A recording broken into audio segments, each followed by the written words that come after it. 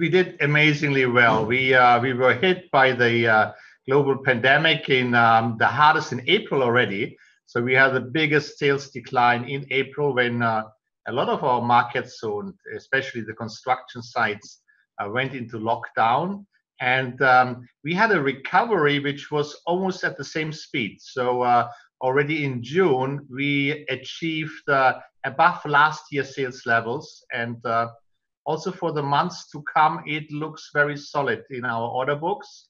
And when you see our markets globally, construction sites are operating basically everywhere. So we are quite confident for the second half of the year. So as I look at the performance you've reported, net sales did fall by 18% compared to the prior period. As you think now about the outlook for the rest of the year, given what you've said about the reopenings of sites and production facilities, what do you think we might see in terms of profitability for the business? Will we get a flat number or indeed still a small decline?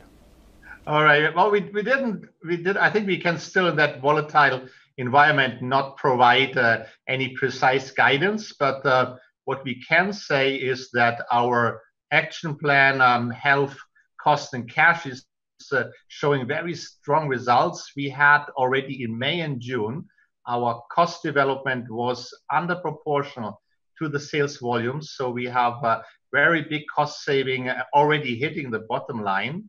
And the same for the cash. We have a very strong focus now on cash in this crisis. And we finished the first half of the year with a new record in cash flow, almost triple the result of 2019. Now, what does that do for us going forward? I think we have a very solid second half of the year. I think we will bring the cost saving towards the end of the year, and I expect very solid numbers, especially on bottom line and on cash flow. Yeah, I think it's interesting. I mean, I understand why you're reticent about providing the outlook at this point, but it does seem as though when you look at what you've reported here and what you're saying, that you do feel that we've come through the worst of the crisis, and ultimately markets that have already started opening up, like China, are actually just going to show constant improvement. Is that a fair reflection of how you're seeing things? Yes, I think that's a fair reflection. We also have to consider, while we still have increasing number of COVID-19 cases globally, so I mean the pandemic is far from being over, we see that now the business and the governments are handling the situation, I would say, extremely well. So you can see that on construction sites where our products are being used, and they are basically all back in operation.